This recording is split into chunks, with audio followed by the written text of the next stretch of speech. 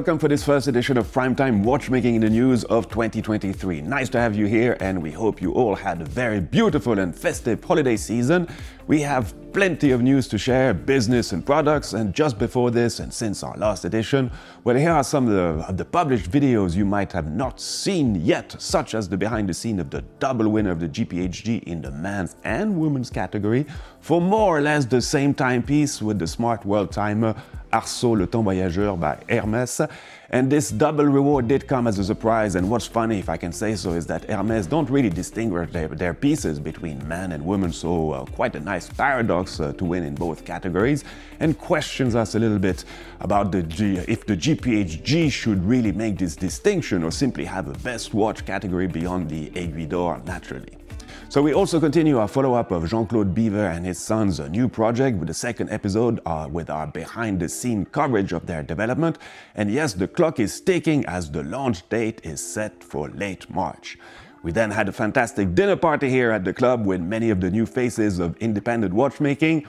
And it was really interesting to have this informal talk with some of the names you will most certainly hear more and more in the near future. Such talent, so many inspired guys, and it was really cool to share their creation with, let's say, some more established names of the industry. And talking about young watchmakers and François-Paul Journe, well, if this applies to you, don't hesitate to participate in the Young Talent competition organized by the brand. And you can register for this special competition until the 1st of February.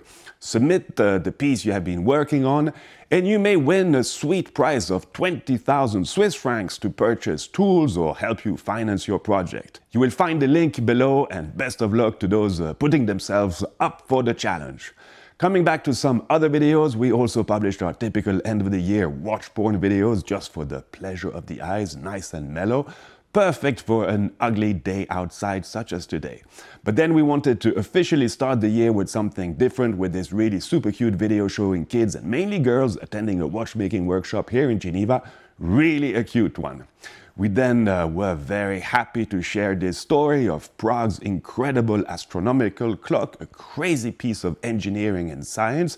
And I also wanted to add that this was Joanna's farewell present, as she unfortunately doesn't work with us anymore after having spent 3 years in the team, and we will miss her, and the best of luck to her for her new adventure. So yes, this kind of wraps up our latest videos, and don't hesitate to look at them if not yet done. We'll put the links below, and once again, I mean, this show is also available as a podcast, and you can find it on Spotify and Apple Podcasts. But now let's jump into 2023 with some fresh news. But I have to come back on the fact that 2022 has been a really crazy record year for the industry, and we can say that almost every brand benefited from it. Okay, we don't have the full figures yet, will be out in the coming days, but we shouldn't be too far from reaching 25 billion Swiss francs of turnover. That's quite massive. And important to point out that it is rumored that Rolex alone represents almost 10 billion of this total, though they will never communicate such numbers themselves. I mean, why should they? In terms of markets, the US has become the largest one, and quite significantly so, illustrating pretty well how well the economy is doing over there. But I have to mention that numbers have apparently slightly slowed down in the end of the year, and with so many worldwide economic uncertainties, well, I am definitely not sure that 2023 will be a repeat of last year. Nonetheless, big players got bigger, demand is still high, and many brands have committed to some serious investments in terms of their capacity to balance things on the offer side. I just hope that we won't see too much of a decline hurting those who precisely made these investments, meaning increasing their overall fixed production cost, but it's true that some of the difficulties encountered by some brands in delivering enough timepieces has been linked with recruiting issues. There are currently many job positions vacant, impacting the overall supply chain, meaning at the supplier level too. So with this high demand, well, we've seen the price of new watches increase significantly in 2022, but a good sign has already been shared by Rolex, who said that their prices should be limited, the price increase should be limited to 2.5 this year. And we'll see if they stick to this as well as other brands. And considering, for instance, that according to Saxo Bank, the price of gold could reach $3,000 per ounce, this year. And this will ultimately be reflected on some precious metal pieces, reason why some brands are likely to continue using more affordable materials such as ceramics, and we could see more of such timepieces in the future. But these are sheer speculations of what might be coming, and we know that some brands are always trying to be ahead of time. And like Breitling, which last year announced plans to make all their materials and supply chains fully transparent and traceable to the source by 2025. And as it appeared, it was not the only big story from Breitling. At the end of December, the brand, which had been bought from family ownership by CVC Capital Partners a few years back, announced that these last ones sold another portion of their shares to the investment fund Partner Groups Holding, a Swiss company. According to the available information, the deal would value Breitling at more than 4.2 billion Swiss francs, and considering CVC had acquired 80% of the brand for a rumored 800 Swiss franc at the time, well, that's quite a serious premium, and the result of the strong marketing and product strategy put in place by George Kern and his team. So some media have already reported that the goal is to potentially sell Breitling shares on the Swiss Stock Exchange in 2027, but this information has no official confirmation. Okay, next business news, and not exactly the same scale, as I will quickly talk about Bovet, a brand that we appreciate a lot. And we recently learned that Pascal Raffi, owner of the brand, has actually fully bought back the 25% shares that were previously held by DKSH, an important Asian distributor and retail expert. So he is now solely at the helm of Bovet, and since we had heard a few rumors regarding ownership of the brand, well, at least this sets the record straight in terms of who has anything to say about the future of the brand and how it will develop. And it's important to add that Bovet has been one of the first independent to internalize almost 100% of their production capabilities already many years ago. Okay, next subject, and there is good news for those who like to watch us in a relaxed atmosphere with a cup of coffee or, and who knows, even a glass of wine, because A. Lang & Söhne will provide the perfect setting for you to enjoy discovering their timepieces, so less regular shops and more lounge-esque vibes to come with the opening of their second showroom, a path intensely developed by Audemars Piguet with great success.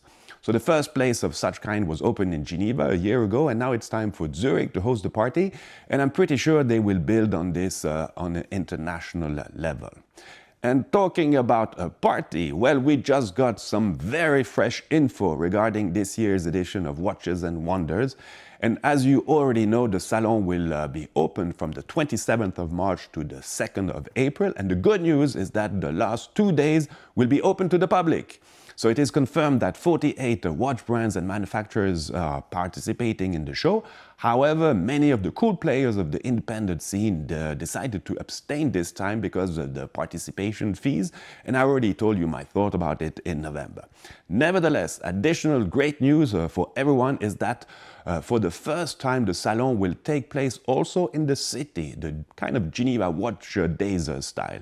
Brands have prepared specific activities in their boutiques, and a special evening event dedicated to watchmaking will be held in the Rue Basse on Thursday, the 30th of March from 5 to 9 p.m. So those of you who wish to participate but can't obtain the official accreditation, well, get ready to buy your ticket starting on the 1st of February, and the price is set at 70 Swiss francs for the whole weekend of watchmaking. Okay, now let's finally talk watches. So first in line will be Parmigiani Fleurier with its world premiere on the Tonda Xiali calendar. And since it's Chinese New Year's in a couple of weeks, well, I guess it's good to check out this complete Chinese calendar. And I'm happy that they didn't simply add a bunny on the dial to mark this occasion like so many other brands. So it's not the first Chinese calendar ever made. Blancpain introduced such calendars in 2012, but Parmigiani definitely took it to the next level. The mechanism is much more complicated than the one of the perpetual calendar. It combines elements of both solar and lunar calendar, which are calculated separately and then synchronized thanks to the additional 13th month. Plus, unlike the Gregorian calendar, which names the month and numbers the year, the Chinese calendar names the lunar years and numbers the month. And this sounds even more crazy if you add that it is calculated on the basis of astronomical observation and varies each year. In other words, it's simply impossible to make a real perpetual Chinese calendar, but Parmigiani decided to try this, and the limit is that this calendar requires adjustment only every 12 years. And the complex mechanism consists of 353 components with a special caliber PF008 put into the 42mm steel case with platinum bezel, something which has recently become a signature of Parmigiani. The watch is 12mm thick, has a power reserve of 54 hours, and comes with a satin finished stainless steel bracelet. Definitely an eye-catching appearance with a great and original complication. Next timepiece is much easier to read, and it still catches the eye. The vivid neon yellow big band tourbillon automatic by Hublot, presented at the LVMH Watch Week held in Singapore, would be a pretty cool summer watch this year. So the translucent case makes it very dynamic and opens a clear view on the inside part.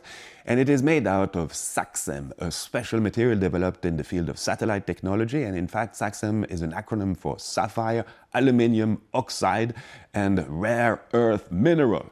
It is a unique blend of minerals Hublot has developed to produce colorful watch cases. And well, just check their vivid green Big Bang MP11 from 2019. SAXEM has a brilliance better than real sapphire glass, and it is of course incredibly resistant. And this new Big Bang is powered by the HUB 6035 self-winding in-house caliber, skeletonized on an entirely new level. The self-winding elements is using a micro-rotor, and even the bridges are made from sapphire so that the tourbillon appears to be suspended in midair with a minimalist approach, eliminating any visual noise in such a sports timepiece. And if you want to get one of only 50 pieces to be produced, well, do remember that the heart of the beast will be working for 72 hours until the next winding. So 2 more watches from one brand this time.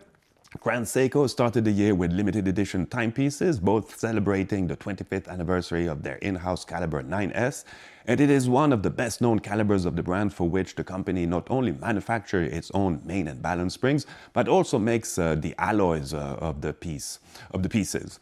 So the 2 watches come in the same size of 37mm as the first mechanical watches equipped with the 9S caliber in 1998.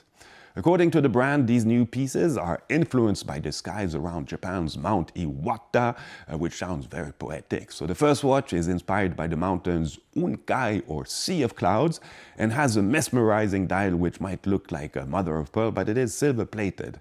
Inside there is a caliber 9S85, which vibrates at a high frequency of 36,000 oscillations per hour, meaning 5 Hz, and it has a power reserve of 55 hours. The face of the second, the Shuten or Mid-Heaven, reflects clear blue skies and holds the caliber 9S65 with a frequency of 28,800 beats vibrations per hour and a power reserve of 72 hours. So starting from April, there will be only 1,200 pieces available of each limited edition globally for quite a reasonable price of, let's say, around $10,000 US. And now talking much lesser quantities with another watch, but only 7 pieces will be made available. It is a new collaboration between Perpetuel, the Dubai-based boutique focused on independence, and the talented watchmaker Luca Soprana, and comes as a legacy and tribute to the late Derek Pratt, one of the 20th century most talented watchmaker, who interestingly enough started his career by developing a clock to be used in black boxes for aircraft. So in Switzerland, Pratt has had a private company producing small precision parts for other watchmakers, including Urban Jurgensen and George Daniels, as well as restoring mainly prestigious historical watches and clocks. So the movement housed in the limited edition watch is based on Pratt's research, but developed and redesigned by one of his acolytes, Luca Soprana, who has been working for Patek Philippe before. In fact, the back of this watch is where the beauty resides, with this in-house movement caliber DP07 with remontoir d'égalité to the second, with a direct deadbeat seconds on the remontoir's pinion and double flying barrels, inspired by the motor system construction. It is designed, constructed, fabricated and assembled in the workshop of Atelier 738 and consists of 216 parts, including including 30 jewels. However, the heartbeat of the caliber is relatively low, only 18,000 oscillations per hour, and the power reserve is 36 hours. Well, I like the overall design of this timepiece with, for instance, the numbers on the dial written in Eastern Arabic letters, matching the brilliance of the salmon dial. With the case size of 41mm, I'd say it's a proper dress watch, elegant and original, and nice to see the name Derek Pratt back on the game. So for this first edition of the year, we will start pretty slowly and not immediately beat our record in terms of length of these prime times, but I can already tell you that it's going to be a fantastic year with so many fresh ideas, so many contents we want to produce. And as a quick reminder for those who haven't seen them yet, well, don't hesitate to check the videos I mentioned in the intro of this edition of Primetime.